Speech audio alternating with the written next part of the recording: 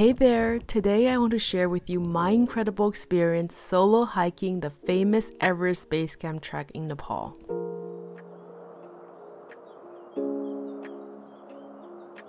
Okay, it's day 1. Today I'm taking a flight at 7 a.m. from Kathmandu to Lukla. From Lukla, I'll hike for about 8 miles or 13 kilometers until I reach the village of Monjo. The flight from Kathmandu to Lukla only takes about 25 minutes. It's a beautiful flight as you get a breathtaking view of the Himalaya mountain range. Remember to sit on the left side of the plane for the best view.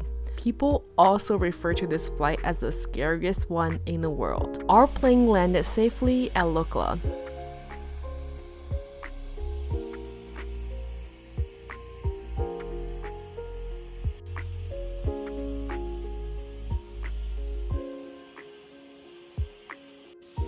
Beautiful doggy!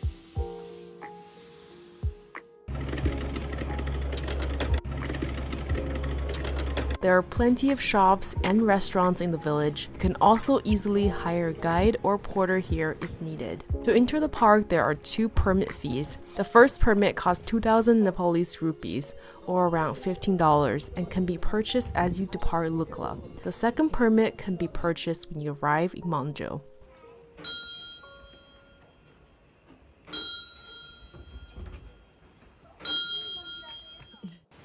What's really unique about this trek is you're not hiking in the wilderness, but rather through villages as people have lived in these mountains for centuries. You'll get a glimpse of the daily lives of the local people known as Sherpas. The Sherpa, which means people from the east, are an ethnic group that migrated from eastern Tibet to Nepal around 500 years ago. They initially made a living from farming. It wasn't until the 1920s that Sherpas became involved in climbing when the British planned expeditions and hired them as porters. From that point on, mountaineering became part of the Sherpa culture due to their ability to climb the world's tallest peaks.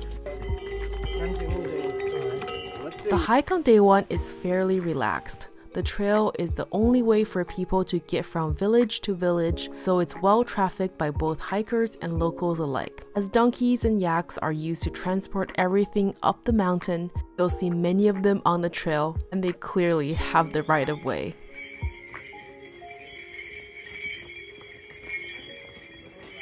Tibetan Buddhism is practiced in the Himalayas, and you will experience that everywhere on the trek. Stone engraved with the famous Buddhist mantra, Om Mani Padme Hum, are placed at the entrance of villages, near monasteries, and alongside trails and rivers because these places have religious significance. You'll also pass by many stupas on the trek. A stupa is a mound used to house holy relics. Many times they are also surrounded by prayer wheels.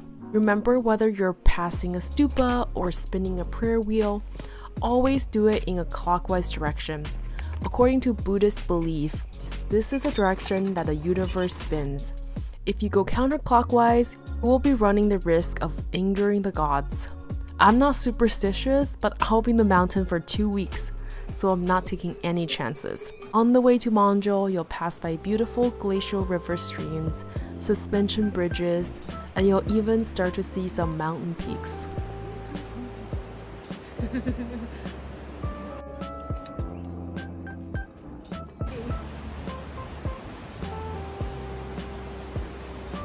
I arrived at Monjo in the early afternoon.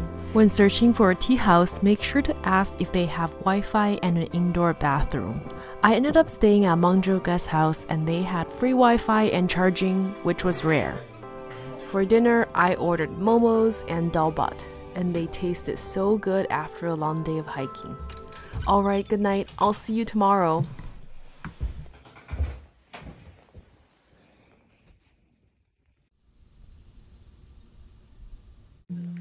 Hey there, it's day 2. Last night I slept for almost 12 hours. Today my plan is to hike from Monjo to Namche Bazar.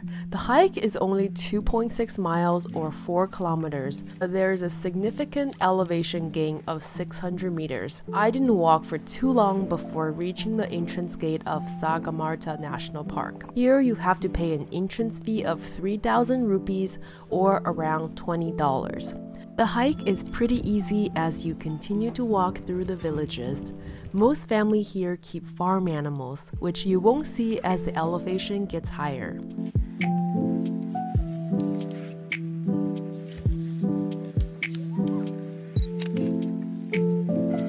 Soon, I arrived at the famous double suspension bridge. From here, it's an uphill climb towards Namche Bazar. I still can't believe how strong the porters are as they carry so much weight.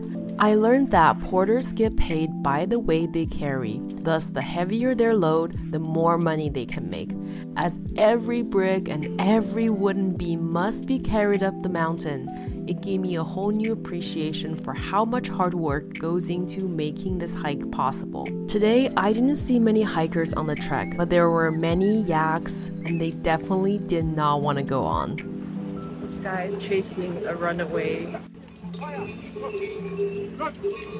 His attempt to freedom has failed. Ah!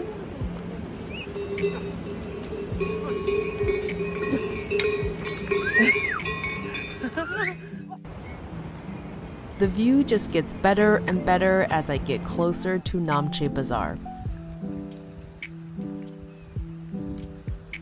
Namche Bazar is known as the unofficial capital and the trading center of the Himalayas. Historically, Tibetan, Nepalese, and Indian traders used to travel for days and gather here to buy and sell goods. They still have a Saturday market till this day.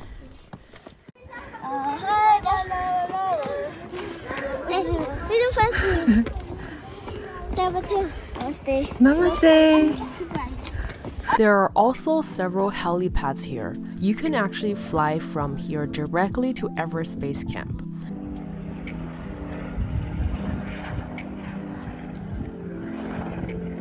The first tea house that I found quoted a price of $200 a night, which is insanely high.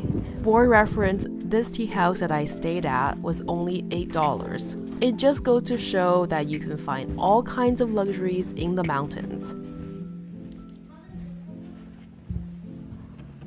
For lunch, I had dal bhat. A quick tip, when you order dal bhat, you can ask for unlimited refills, so definitely come hungry. Namaste.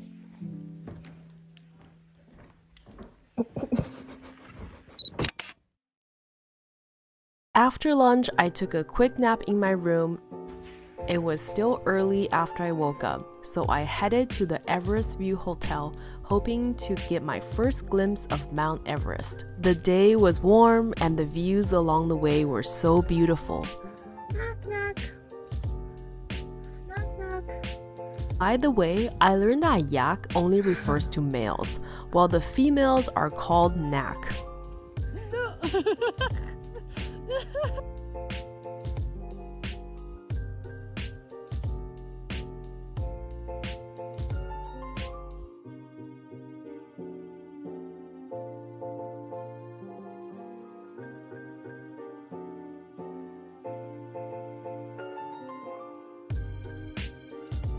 The weather soon started to change, but I was still hopeful that I would get lucky.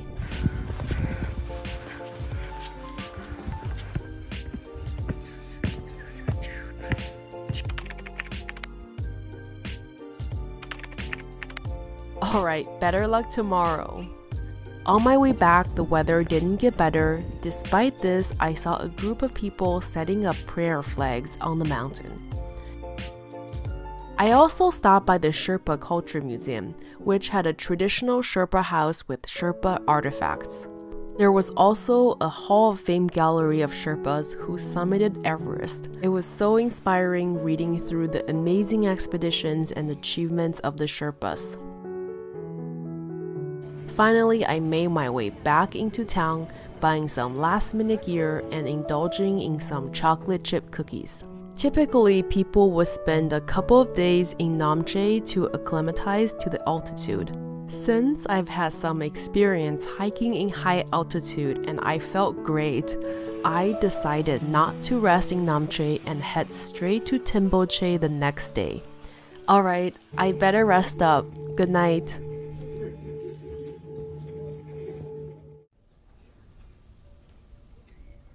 Good morning! It's day 3. I woke up to a clear view outside of my window, so I knew it was going to be another beautiful day for hiking. My plan for the day is to hike from Namche Bazar to Tengboche. The trek is around 6 miles or 10 kilometers. The day started out relatively flat and easygoing as I hiked along the beautiful mountain ridgeline.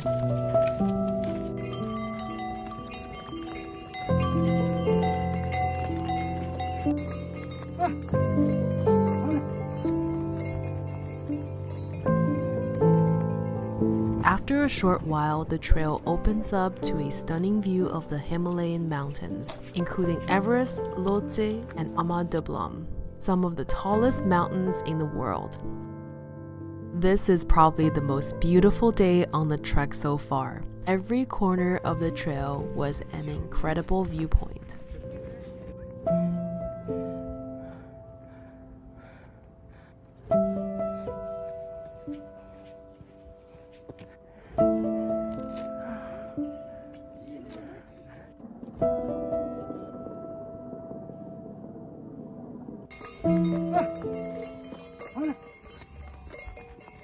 I came across a lodge with a beautiful view of Amadublam, where you can use a telescope to watch mountaineers summiting the famous mountain.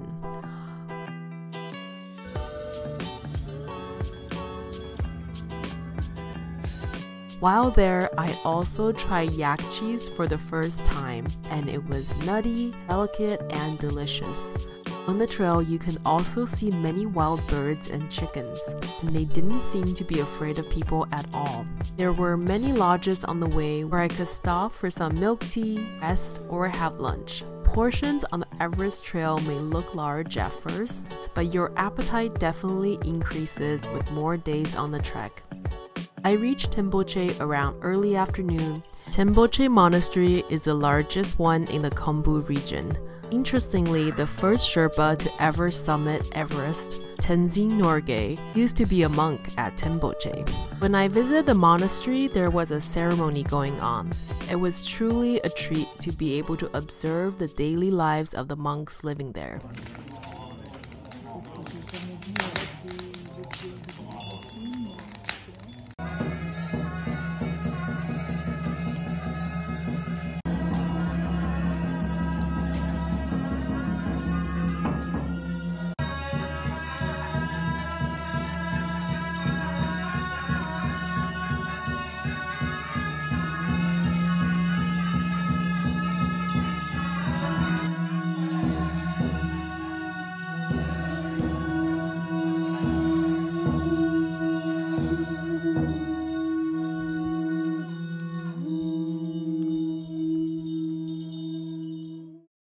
Visitors can also go inside of the monastery.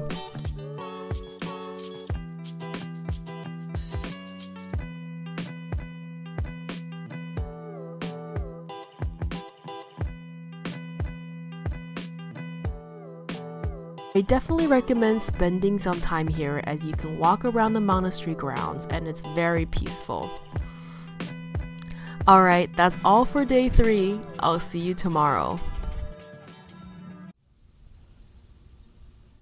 Namaste, it's day 4. Today was the first morning that I woke up with a small headache. I'm not sure if it was due to the cold temperature or the altitude. My plan today is to hike from Tengboche to Dingboche with an elevation gain of around 540 meters. I knew that hiking at around 4,000 meters would be more difficult for me, so I started my hike early since I would be going much slower.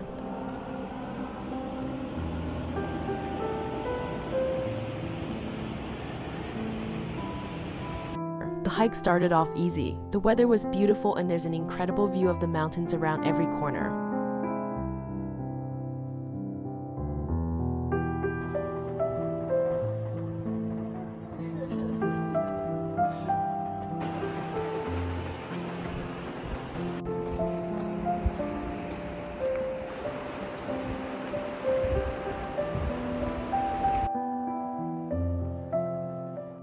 I stopped at the Shomer rest stop for lunch. They had an amazing lunch set for only 500 rupees, which was a steal. Shomer is the first village that's above 4,000 meters. My body was definitely feeling the altitude and my headache had gotten worse. I took some medicine and rested for a while here. However, it was far too cold to sit anywhere for too long, so I started making my way slowly towards Dingboche.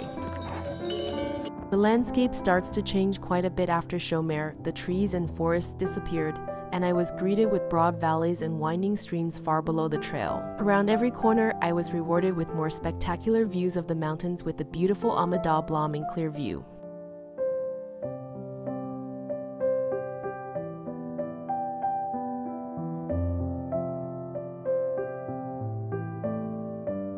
At this point, there were only yaks on the trail as donkeys can't survive at such high elevations.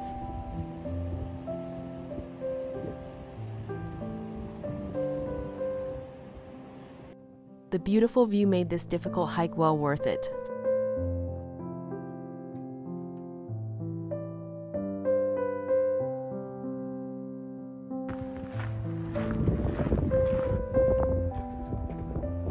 Finally, I saw the colorful roofs and stone fences of Dingboche from afar. Even though it was still early when I found the tea house, all I wanted to do was rest and sleep. Unfortunately, my altitude sickness got worse. I became very sick and couldn't keep any food down, which is something I've never experienced before. The mountain definitely humbles you, and at this point, I knew the only thing I could do was to rest and let my body adjust. What made this day even more difficult is that, at 4,400 meters, the air is much thinner. It's very difficult to breathe, and nighttime is extremely cold. Well, I hope I will survive the night.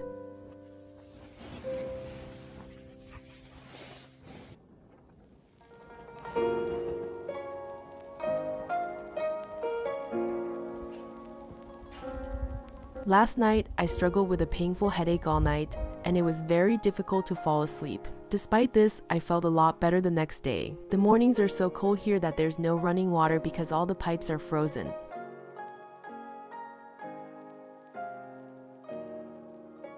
After lunch, I felt well enough to go on a day hike nearby. My plan for the day was to hike to the top of Nangkarshang Peak, which is at an elevation of 5,083 meters.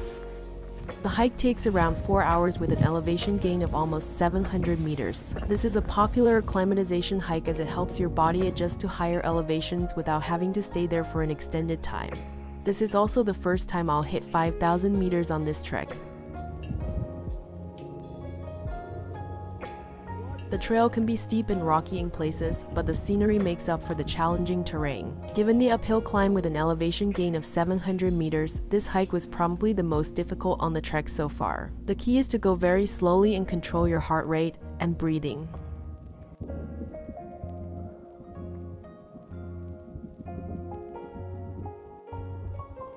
As you reach the top of Nangkarshang Peak, you will be rewarded with breathtaking panoramic views of the surrounding mountains, especially a great view of Amadablam.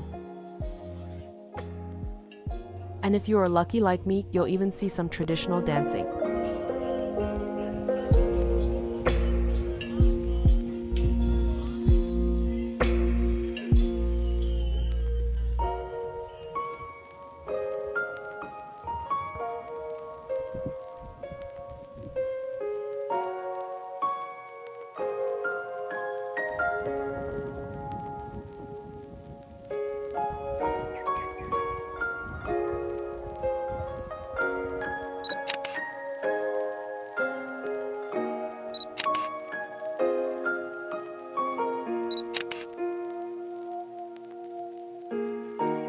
After the hike, I stopped by a cozy bakery that makes a great apple pie, and they even offer free charging, which was super helpful since my phone died right after taking this picture.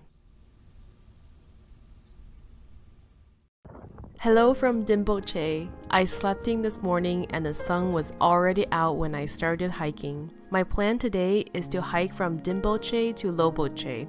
The hike is around 8 kilometers with a pretty significant elevation gain of 500 meters. It was incredibly scenic as soon as I started walking. The majestic peaks of Tengboche and Cholatse towers over the clear sky. The broad valley beneath the mountains are filled with herds of yaks eating, bathing, and playing. These two are fighting.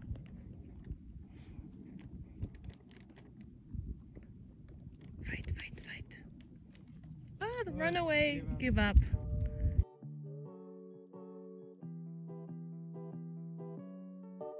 Yes, he's just looking at him. He's like, why? What happened? Just walk away. Just walk away.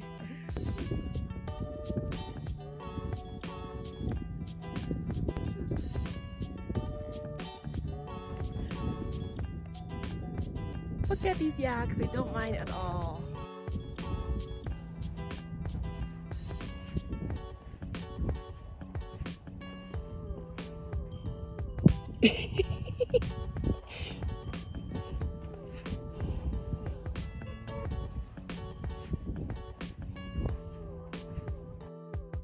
You can even peek inside the stone houses left behind from the farming days to get a glimpse of the past. Everywhere you look, there is a postcard-perfect shot of the Himalayas.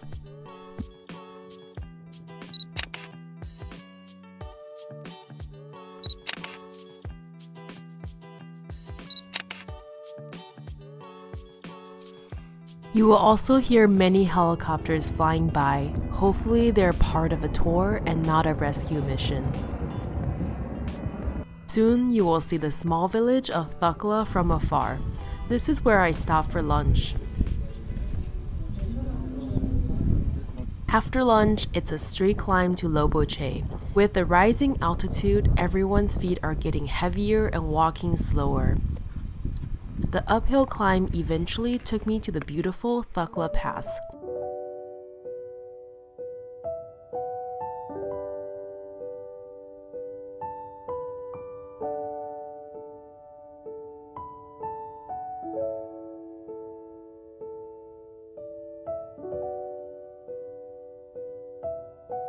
Here, you will also find hundreds of memorials. You can read the stories and pay homage to all those who lost their lives in an attempt to summit Everest. Although there is no documentation of how many casualties there are, it is believed that more than 300 people have lost their lives in the mountains. After Lukla Pass, it's an hour of relatively flat and rocky terrain before I reach the small village of Lobuche. It's very cold here at night, but the sunset is so beautiful. Alright, see you tomorrow.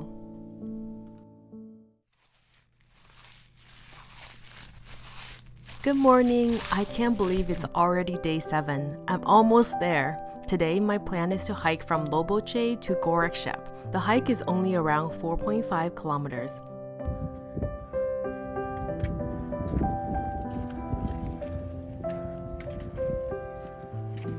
The trail starts by weaving over rocky highland terrain. Despite the hike being relatively easy with a gentle incline, the elevation made me gasp for air at every step. The trail seemed busier today with many people going and leaving both ways. Given the narrow trail, you'll often have to stop and make ways for the passing yaks.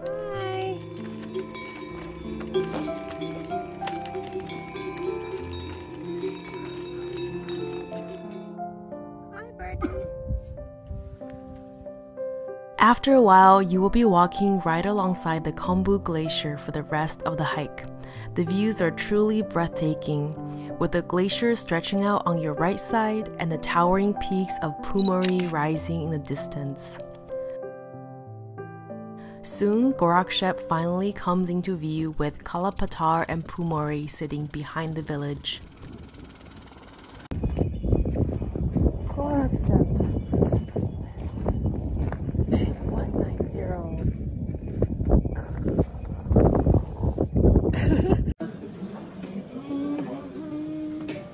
I reached a tea house just before noon, and the sun made the whole place feel super warm and cozy.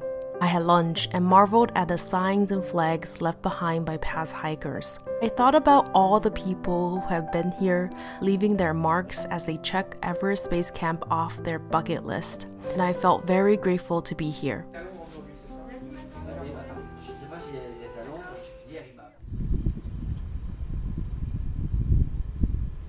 Many people head to Everest Basecamp after lunch.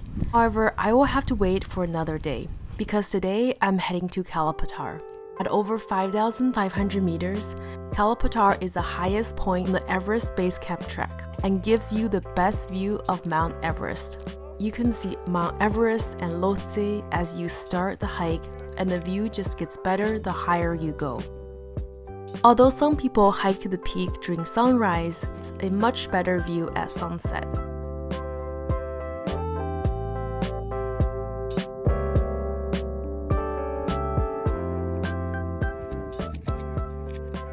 The hike is around 4 kilometers. It's not a particular long or technical hike, but it's very difficult given the 500-meter elevation gain in such a short distance. I went very slowly and took many breaks to look at the amazing views.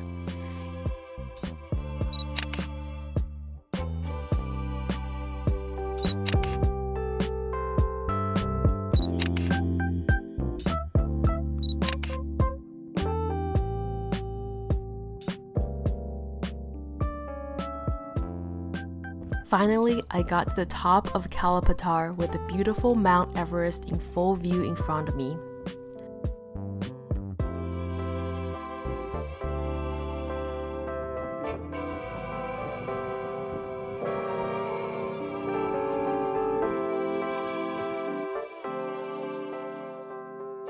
Even though it's freezing on top of Pattar, everyone eagerly awaits for the sunset.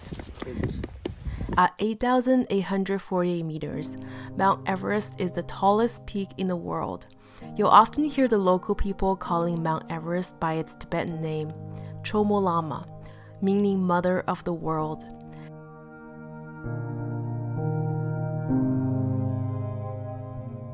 As the sun slowly sets, the mountain range starts to glow from yellow to deep orange.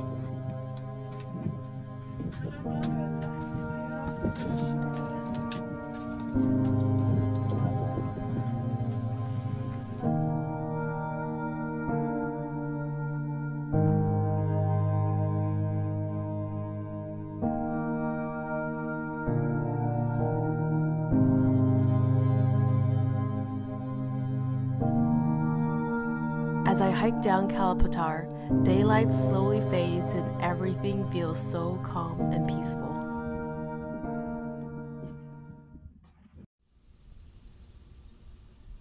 Okay, today's the day, Everest Basecamp, the main event on this trek. From Gorakshep, it's a 2.4 kilometer hike to the base camp. I started the hike by walking along the edge of the Khumbu Glacier. Along the way, you will pass by beautiful ice fields, glacial water, and dangerous crevices.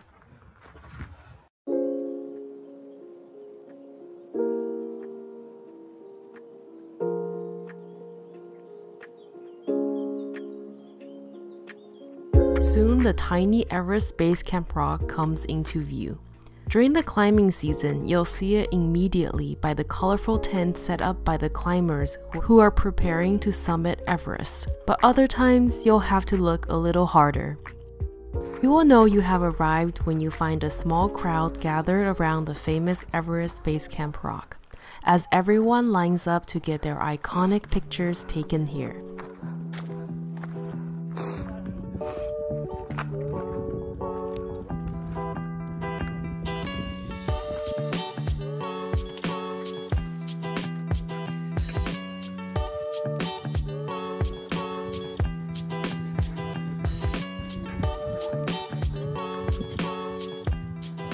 The base camp is actually huge, and it won't be too difficult to find a spot away from the crowds and just admire the mountains surrounding you. You can also get a close-up view of the Khumbu Glacier.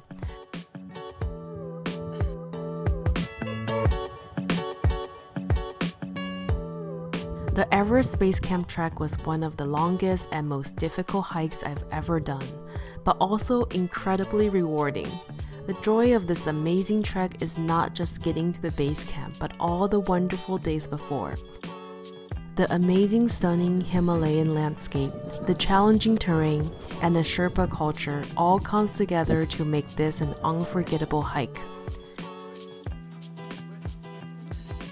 Thank you so much for coming with me on this adventure hiking to Everest Basecamp. Well, you know what I have to do now. Walk back.